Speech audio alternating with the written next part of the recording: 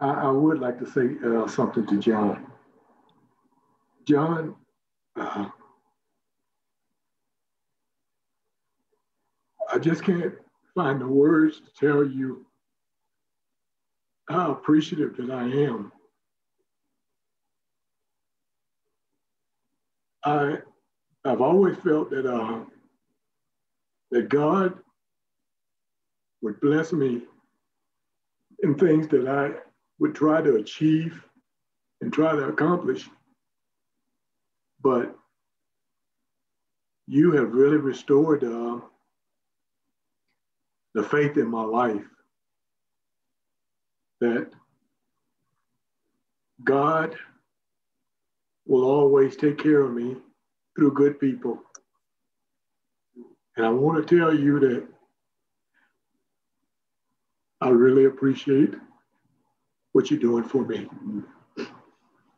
Well, I really appreciate that. I'm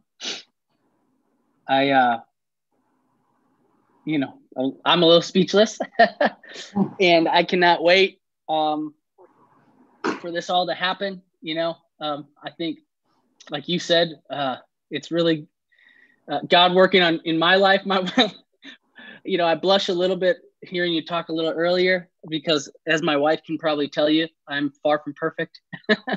And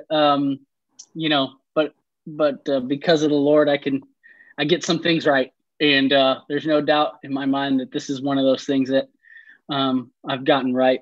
And I'm honored. I truly am to do this. Like I said, I've been on the other side.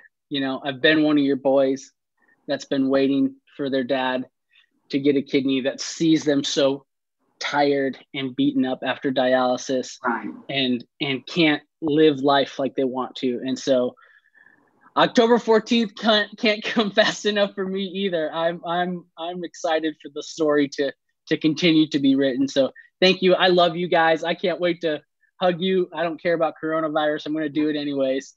And Same here, October John. 12th. Same here, John. We can't wait. So excited. I can't wait to meet you in person. Whew. Thank you. Well, now I got get me through the afternoon. That's cool. We're so excited.